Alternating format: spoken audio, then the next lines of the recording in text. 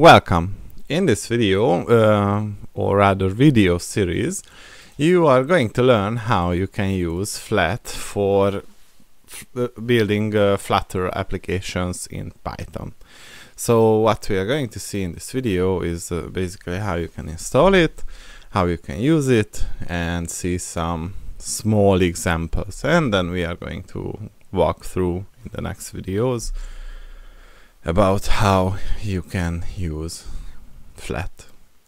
So first, what I did was to create a virtual environment, and then I will install Flet. And once Flet is installed, I can open up my favorite text editor, which is Visual Studio Code, and let's create the hello world.py.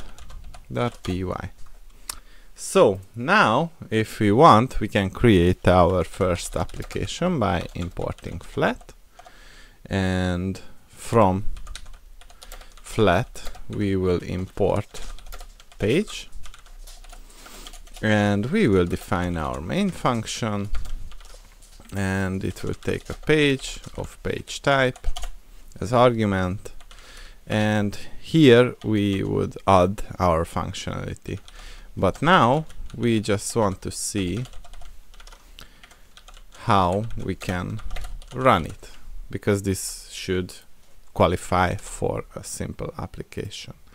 So now what we can do is to use Python to run the hello world.py. And after the page loads, we should be able to see something like this. So this can either be a console application or a web browser based application, but in both cases, if you use the web browser based application, it will use your browser's capabilities to render the application, and if you use the console approach, it will spin up a small web server to render the application. So if we change it and go to the basically the port equals 8550 and rerun it, it will change the port on which the application is working, and we should be able to run it in a browser. So we could say that we use the Flet browser Python approach, and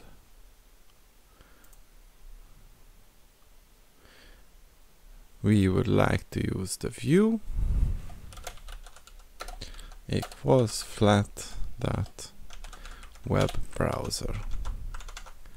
And if you run it once again, you can check your browser, and this is where the application will run. And we can do many different things here in the Flet application. So let's create a little bit more complicated example. So here in the main function, what we would like to do is to define our first name, which is going to be a reference text field. And in order for this to work, we need to import the column, the elevated button, the text, and the text field. And we need to import from flet.ref the RAF. Alright, we can remove this from the main function, and we can create last name and the greetings, and this should be the last name, and we would like to use a column. And after that we can define a button click, and our greetings dot current dot controls dot append, we would like to use a text hello, and we will say the first name dot value and the last name dot value. And we would like to make this an f string as a whole, and it's not called test but text. And the first name dot current dot value should be empty, and the last name current value should also be empty, and the page that update should be called, and we would also like to use the first name current focus, and we would like to use the page.add, and we say that we will have a text field. The reference is the first name, and the label is going to be first name, and the autofocus is true. And we will also add the text field reference equals last name, and the label is last name, and we will also add the elevated button, and we will say hello, and on click we'll use the button click function, and the column will have the reference to the greetings. And now if we go ahead and run it, we should see the following.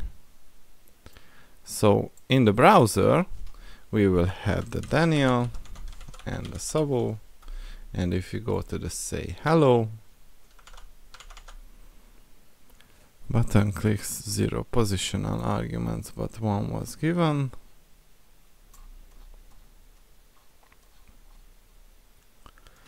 Hold on, I think I'm missing an E, and if I go ahead and restart it, we should have the Daniel and the Sabo, and we should be able to say hello. So ref has no arguments.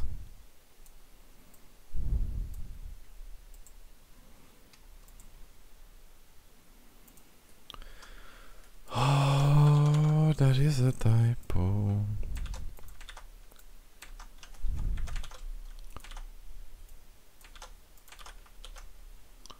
And let's go back.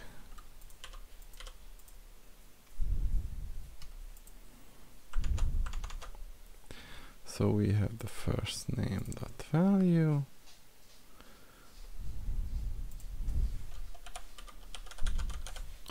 and the last name dot current dot value, and we are almost there. So Daniel, Sabo, say hello, and there we go. So this is how you can get started with Flutter or Flet in Python.